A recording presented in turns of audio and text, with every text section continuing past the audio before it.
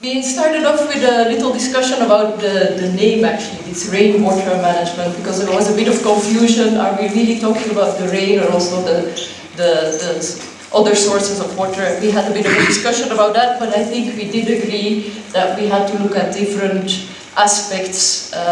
So the rain is probably the main source, but we might also look at how it infiltrates and that ends up in groundwater and things like that. Then we looked at, do we agree about these different components, and does it work, this concept for you? And I think the main answer was yes, but there was like some kind of an if added to it. So it works, but only if it's proper, if the rainwater management is rainwater is properly managed. So the institutions are in place, the policies are in place, we involve the different stakeholders with a real emphasis on the end users. And also we have to really look at the different practices and the combination of different practices, how they might involve trade-offs, and we have to look at those different goals. We might even have to look a bit at conflict resolution in that sense.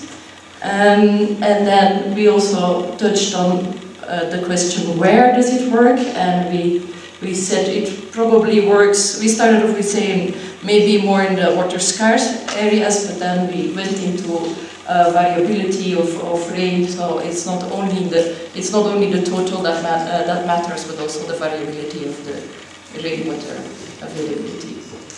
Discuss how useful is this kind of rainwater management strategy framework. The broad feeling again was that it is useful. People liked the concept in terms of the way the landscape is divided, kind of quite simply but meaningfully into highland, midland, lowland. Some questions around the kind of landscape concept is quite hard to pin down and perhaps makes difficulties for monitoring if we get to that stage. It was felt that the kind of strategies that have been developed for the sites seem to be based on quite good characterization of the sites, but some questions remained around that, like is there actually necessarily enough water available for the irrigation which was proposed, for example? Is there clear kind of demand? Are the livelihood linkages well developed? Connected to that, where are the markets in these strategies? It's very kind of natural resource management based. A point that we should learn from previous initiatives such as big projects to roll out rainwater harvesting, for example, which have in many places failed in the sense that the investments, the ponds haven't been sustained, so perhaps they weren't based on kind of local demand, and so being very careful not to make the same mistakes. I think that's, yeah, it was appreciated that the concept includes linking the different areas of the landscape in terms of upstream, downstream trade-offs and so on. That's very important, but we perhaps need to be even more explicit in the strategies about what the trade-offs are and who benefits and so on. Coming to how the strategies would be used, we have a table of largely modelers over here who thought that the characterization of the catchments which has been done is very useful for modelling. These scenarios could be an input into modelling in terms of could model what the hydrological effects would be with these strategies as a scenario. Could also use models to test whether there is adequate water for the strategies to implement it and to be scaled up. But the point that modelling something complex, a strategy with several components, is complicated, so they may need to be boiled down to key parameters. And finally, in terms of other processes, there would also be a need for capacity building and piloting, and for a lot of discussion with stakeholders at different levels to say, kind of, is this really the strategy that we want? Does it need to be refined? Working with innovation platforms, and finally thinking about who would need to be engaged to actually implement such a strategy and understand the kind of political economy and decision-making process. So we had a very interesting discussion around a whole load of issues. I think three key points were, first of all, do we need some sort of controls? So where we're in, where these rainwater management strategies are being implemented, how do we know that they're actually having an impact? And how do we judge what that impact is and attribute the impact to the rainwater management strategy itself? So we discussed a little bit about the need for controls, either outside of the riders we're working, or perhaps looking at controls within the riders themselves, so places where interventions or practices aren't being implemented to see what the differences are.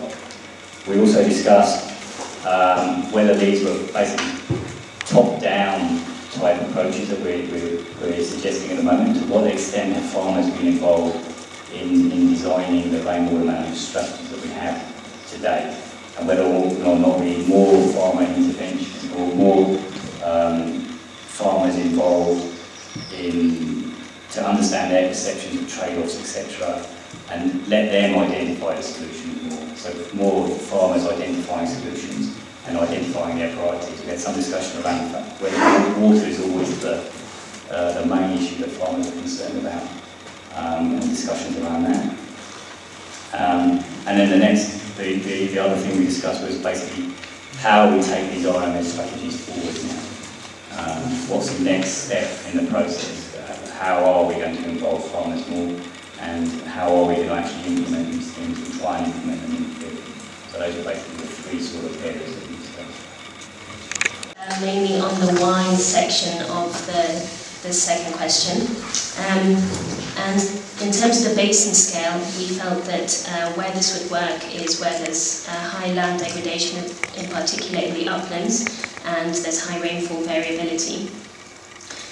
We then moved on to looking at where the concept wouldn't work, and less in terms of basin location, but more in terms of the strategies. And we had an emphasis on the need for the strategies to encompass all three zones. And we had a lot of discussion around the trade-offs that would be involved, and looking at trade-offs not just in terms of the different practices, but also trade-offs between the three different zones.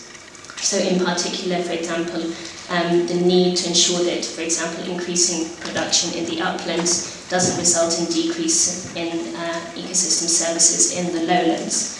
And then in terms of where we could use this, there's some aspects of this could be used within the modelling, but some also can't, but that was the emphasis on the trade-offs. And then we moved looking specifically, for example, at the Fogueira site in terms of challenges, and very much focusing here on the enabling environment. It came up that there's no water user association at this site, and that water conflict is an issue, and that the process will also depend on the stakeholder adoption and openness to adoption. So all of this assumes that there is an enabling environment already present, and, for example, financial resources available.